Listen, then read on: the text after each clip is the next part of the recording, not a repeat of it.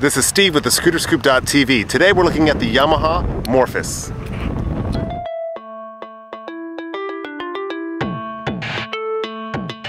The Yamaha Morphous. What you're looking at is the longest, lowest, most daring design in the scooter world.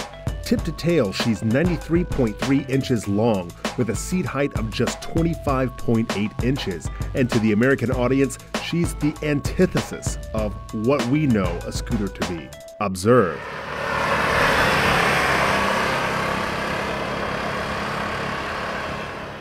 There's nothing swoopy or retro about the Yamaha Morphous. She's modern in other aspects too.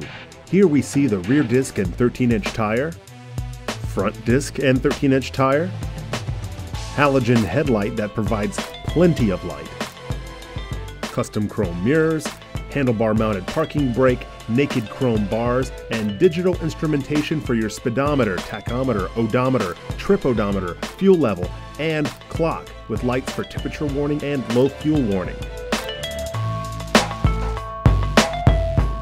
The underseat storage is all right. I had room for a change of clothes and my cameras, but I had to secure my laptop on the passenger seat. Need more space? Look back here. Right between the Cadillac-styled LED indicator array is this.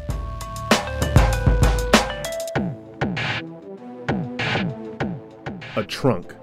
No room for a suitcase, but a half helmet will fit nicely. Let's see, glasses, flashlight, sunscreen, BlackBerry. Anyway, when I took her up to the Rock store near Malibu, she really drew a crowd. People couldn't figure it out. Is that a prototype? Who makes it? Only 2 people had ever even heard of the Morphous before, and one of them was Jay Leno, and he's heard of everything.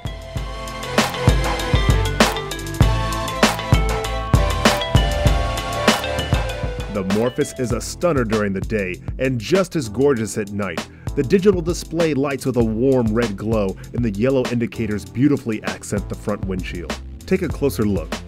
The gauge, the indicators, the brake light, and even the keyhole glows. I wish I would have remembered to shoot the rear turn signals in action, but you have to admit she's got quite a light show.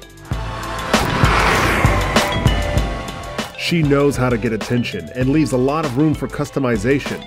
As for the bike personality profile, the Yamaha Morphous is an enigmatic machine.